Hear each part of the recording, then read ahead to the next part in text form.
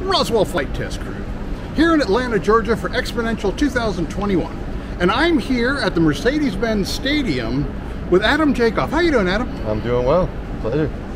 Good, good. Now you're with the National Institutes of Standards and Technology, but we're at a drone conference. What's going on here?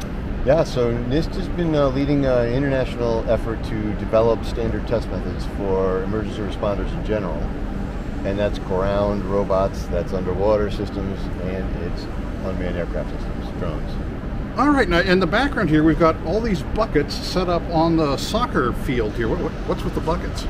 So, well, this is a drone specific set of tests, and the buckets are a way to get everyone to be developing their own standards. So these are standard test methods that are replicated all over the world because they're as simple as buying some buckets, printing out some stickers inside, and looking for all the stickers that you placed in your environment. Got it. So when I go out here and complete this card, do I get like a NIST certification that says I'm a great drone pilot, or how does that work? So NIST does not certify, NIST does not train. What we do is lead the standards development effort. And then these standards go through ASTM International, Committee on Homeland Security. There is a standards process that we feed, and I happen to chair that committee. So these are ASTM standards that people can then replicate and set thresholds as they see fit. So everyone can set their own threshold. New York might have a different threshold than Ottumwa, Iowa, but those thresholds can then lead toward credentials provided by other organizations. Got it. Now, do the standards change over time, or can you compare one person to the next, or how does that work? So the standards, well, once they're standardized, standards take some care and feeding over time. They can be edited. You know, every 5 years you need to open them up and make sure they're still right.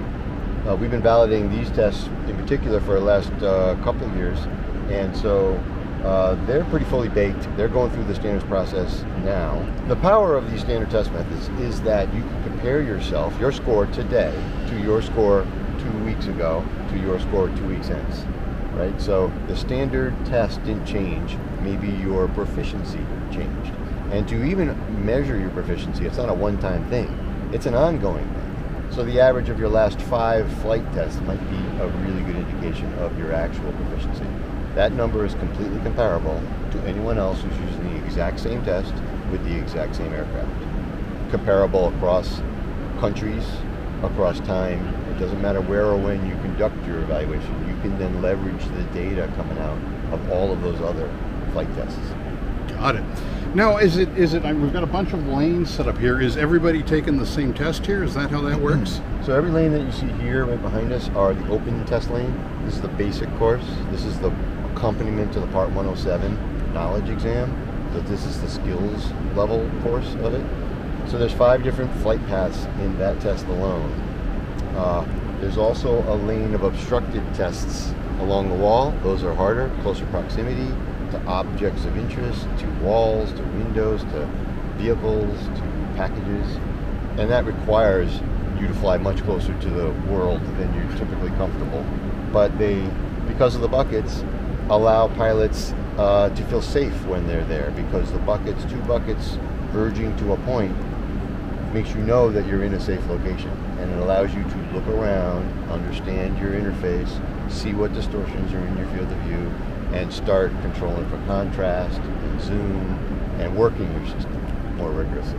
Got it. Now, of course, we've had Part 107 for a number of years now. Why do we need something like this?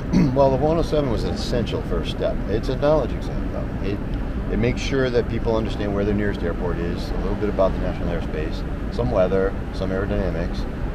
This is important because this is the practical skills test. So you might be very knowledgeable about the national airspace, but you might be a hazard on the control of a drone. And this test either informs you that you're a hazard or shows you where your weaknesses are until you can rise above a certain threshold that says safe, effective, maybe even great at it, and deployable for an emergency response organization that needs to go into really, really complicated, difficult environments. And then if I am that emergency response organization and I sort of want to bring the rigor and the strength of this testing process, how do I go about that? What's my point of contact? Where do I start? So, well, we've made a lot of contact through events like this. You know, it's just a general call to the local police, Atlanta Fires, put out the word, and we have more than 100 people here. So everyone's kind of craving this notion of standard tests because everyone wants to evaluate themselves and start comparing notes. So we filled a void that was absolutely necessary. Generally speaking, across the nation, we are helping get these test methods out there through our website because we've been validating that they scale across the country. You know, we go to other countries too. Canada's big in using them, Japan, Germany, but across the United States, there are whole states that have adopted these tests already, helping to validate them along the way. Texas Department of Public Safety, Colorado Department of Public Safety, statewide implementations that show that these standard tests can scale. That's the goal. All right. Well, Adam, thank you so much. Very informative and very interesting. Appreciate your time. Pleasure. And from Xponential 2021 in Hotlanta, Georgia, this is the Roswell Flight Test Crew signing off. Thanks again, Adam. Yeah, you're welcome.